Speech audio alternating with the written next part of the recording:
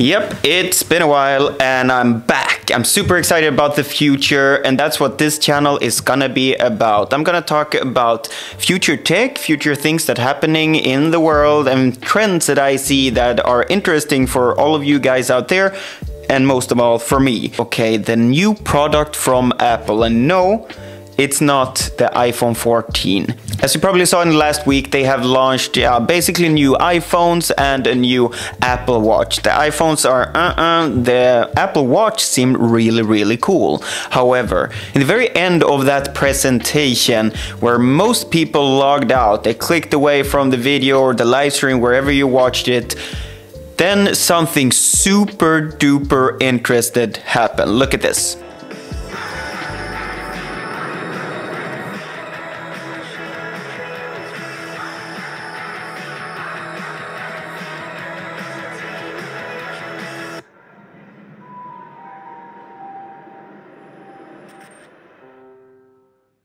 And that made me thinking, like, why are they showing a girl standing waiting at the subway station for no reason?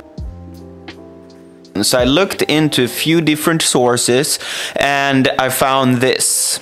Yeah, I found that Apple is actually getting into AR. It's been rumors for a long time, but placing that in their official video 2022, I mean, that really shows that something really cool really soon is happening.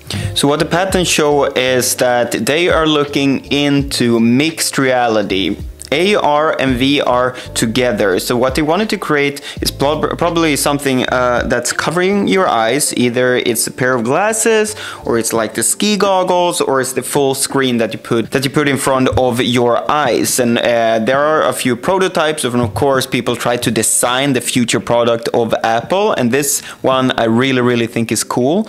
I really hope that they're launching this and doing this in a very good way, because mixed reality is something that all the big tech companies are really investing in heavily, because before, like a year ago, it was metaverse. People always try to create that 3D worlds, but do you really want to have those screens in front of you all the time? Don't you want to have the reality and a few things that's like added to it, like augmented, i.e.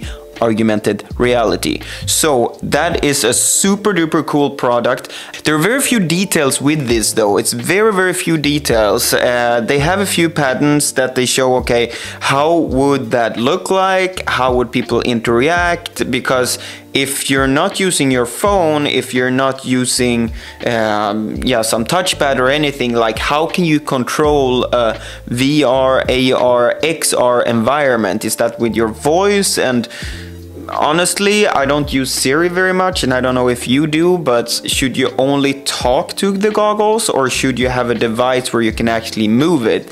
And that's what made me even more interested in these patents, because what you can see is that Apple is looking into gloves. They're looking into gloves so you can create a feeling in the gloves when you're touching different materials or whatever. You could feel that material in your hand without actually touching it. That's one thing. Another thing that they're also patenting is to actually use your clothes as a touchpad. Yes, you heard it right. It's actually by like putting things in your clothes. They're like threads that you're putting in your clothes, and then you can actually have your your arm as a trackpad or whatever, where you can control, and that connected to the AR VR glasses, the XR as they're calling it.